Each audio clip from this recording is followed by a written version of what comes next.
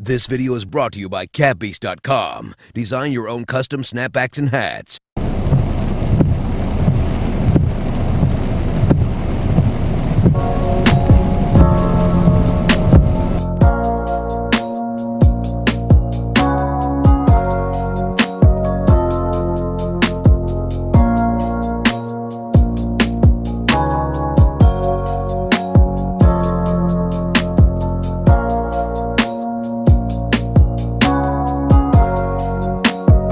Hey guys, how is everyone doing today? I hope you guys are having a great day. It is Sunday on May long weekend, which means especially in Winnipeg, things are just moving slower. This parking lot is usually packed 7 days a week and there's like no one here. Look what we got on feet today. We got these Celtic Jordan 1s. They are beautiful. I put in black laces, as you guys can see, and they look like a million times better than they did with the green laces. I think that's why I hadn't picked them up previously, because I had only seen them with the green laces in, but black laces, forget about it. How are you guys doing today though? Let me know down in the comment section below. By the time you're watching this, it is the Monday of May long weekend, so hopefully you guys are enjoying your holiday. Let me know what you're up to down in the comment section below. Lots of you guys are actually talking about how I already have the other Celtics Jordan 1s, or some of you were asking if I already had the other Celtics Jordan 1s. The answer is yes, I do have them. Which one do you guys like better? Obviously you can see both of them right now.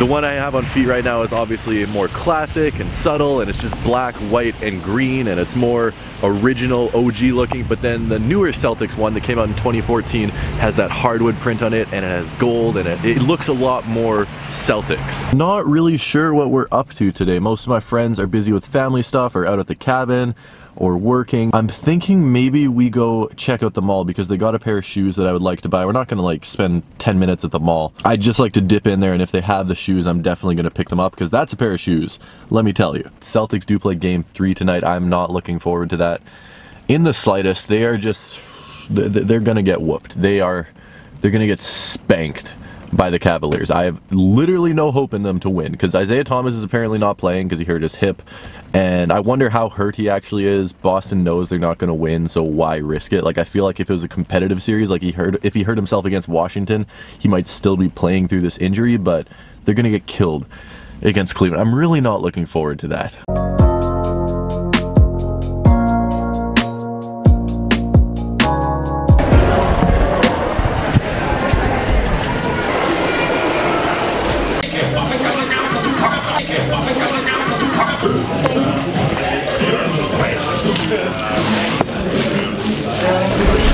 As I said, extremely quick stop at the mall. We got the shoes, they had my size. I'm a happy guy. Well, I just spent like 225 bucks, so I'm not a super happy guy. Whatever, I got a nice pair of shoes. We are of course going to take a look at them later today. Oh, it's still raining. Seriously, whoever invented rain, I need to talk to them about this. I am not a fan.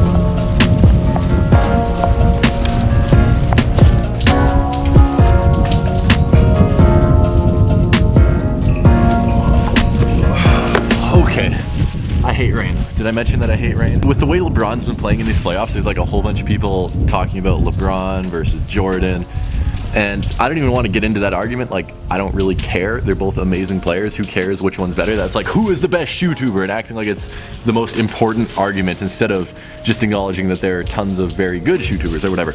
But my problem is not who is better, my problem is the argument itself, because what people always use is, oh, but Jordan has more rings, Jordan has more career points, Jordan has, LeBron doesn't have career accolades. Who cares about career accolades?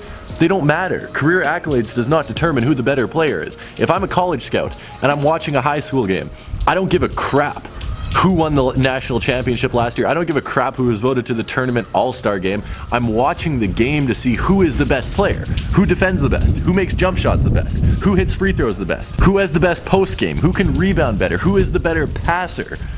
Why do I care about how many titles a player has won, how many all-star games they've been voted to when determining who the best player is? Let's take a look at this pair of shoes though.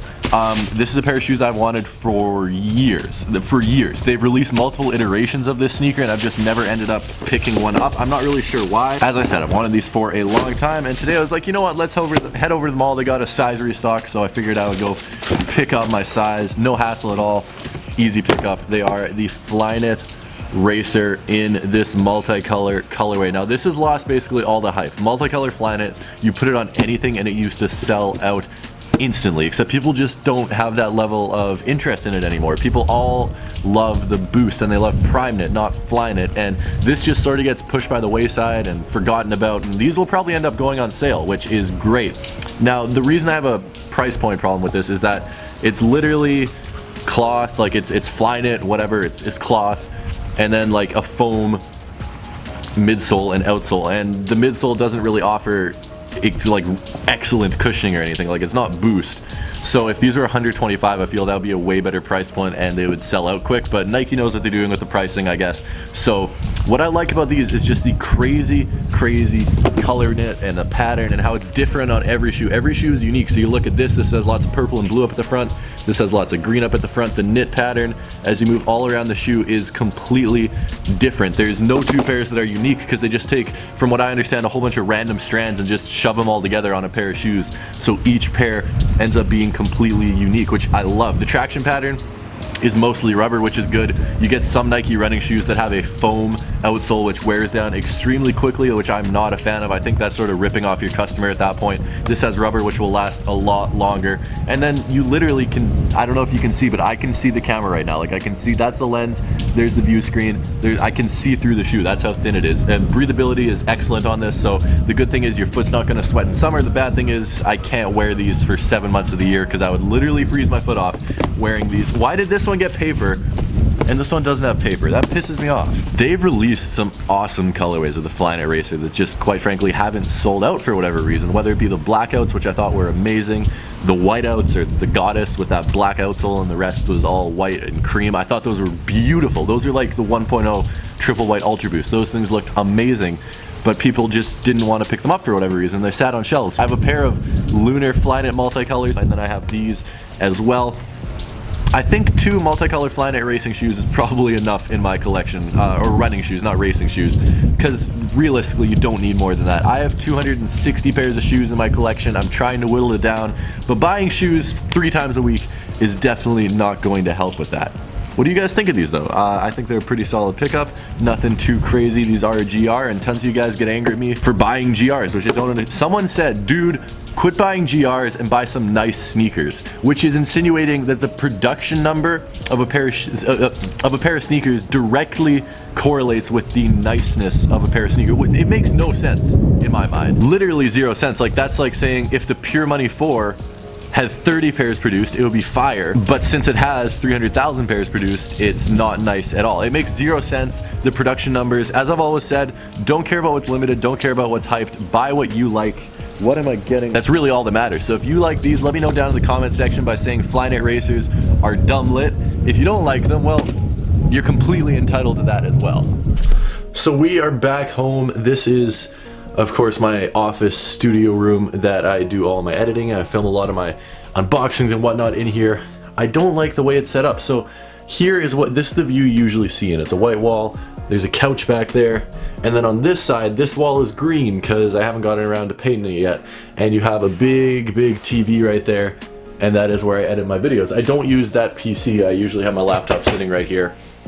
And then there's a poster of the guys I coached this year, and really nothing over there. I want to completely change this up. Most of my sneakers are in my bedroom.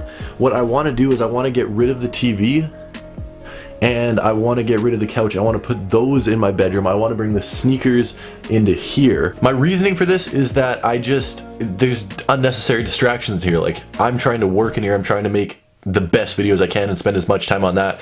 I don't need a TV and an Xbox sitting here distracting me, and I don't need a couch where I can just lounge out in here. I'd like to have my office chair, my laptop, and just have all my shoes back there. It makes a cooler looking background, which is an added benefit as well. So we're gonna get this couch out of here, we're gonna get the TV out of here, we're gonna put that up in my room. Plus, I think that's just a better place to chill out and play some Xbox. Let's clean this up. We're gonna completely revamp this. I know it's sort of a stupid time to do it because I still need to paint this wall right here, and that wall, and that wall.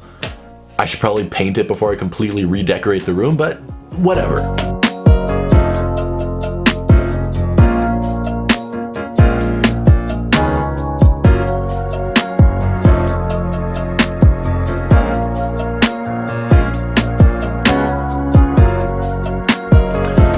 And just like that, we are about, I'd say 85% done setting up the room. My TV is still over there, and I need to probably go to IKEA and buy another small shelf or something like that. I can't even fit all my shoes in this room, which is really bad. I'm keeping the angle really tight on me because it looks really cool. You can't see what it looks like right now, so if you guys want to see what it looks like, just let me know and maybe I can put it in a future vlog or something like that. But as always, guys, thank you so much for the support. I really do appreciate it. It means the world to me. I really love making these videos. It's amazing. I know some people love to be negative and say how my videos suck and my channel's gonna die, but the people that do support me, you guys mean the world to me. So if you're still watching to this point of the video, comment new sneaker setup is dumb lit. And for all you guys that hate dumb lit, you can just say new sneaker setup looks cool.